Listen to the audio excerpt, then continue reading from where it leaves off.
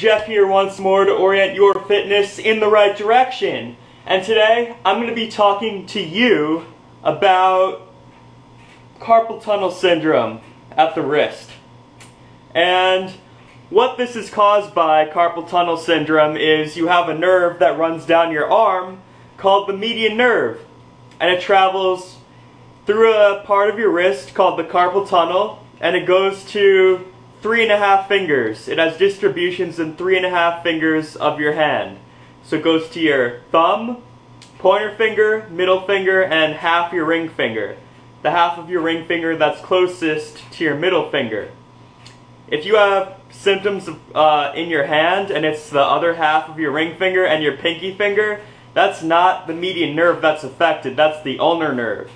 Carpal tunnel syndrome affects the median nerve. So if you have trouble gripping things with your hand, if you have trouble holding onto objects, if you have pain, tingling, and numbness in your hand in this distribution, then that's likely could be carpal tunnel. So I'm going to show you 2 tests that you can do to see if you have carpal tunnel or not.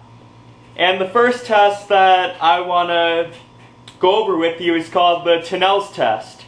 So all you do for this test is you keep your hand straight, and all you do is go right above your wrist onto your hand like that, and you just tap there, and you see if you can recreate the symptoms of carpal tunnel.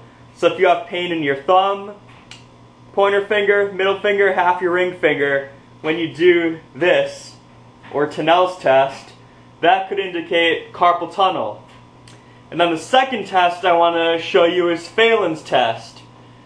To do this, all you do is you take your hands, put them together like this, and then you just hold that position for 60 seconds and see if you can recreate the pain, tingling, and numbness in your fingers from your median nerve being affected.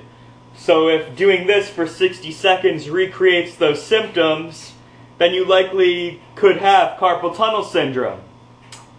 So if your Tinel's test is positive, Falen's test is positive, then you should go see someone who can treat carpal tunnel syndrome, like your doctor or physical therapist, someone like that, and see what they could specifically offer to you, because maybe you do have carpal tunnel, maybe you don't. It could be something else. Alright guys, this has been Jeff once more, orienting your fitness in the right direction. If you like this video, then please like it, thumb it up, comment, and subscribe to my channel. Thank you.